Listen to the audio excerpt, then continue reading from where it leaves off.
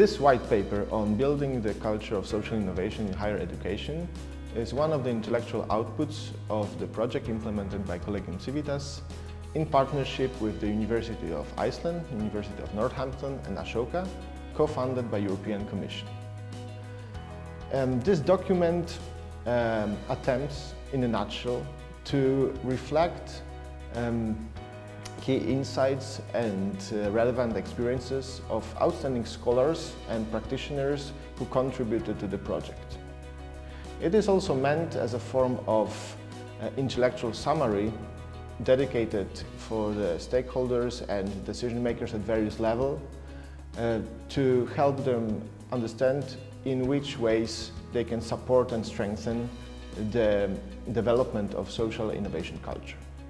Our recommendations refer to 3 levels of support.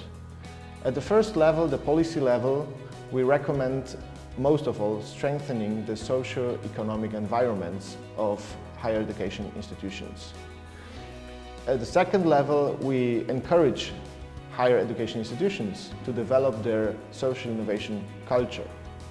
And at the local level, the lowest level, we recommend strengthening the communities of practice and learning communities interested in developing social innovations.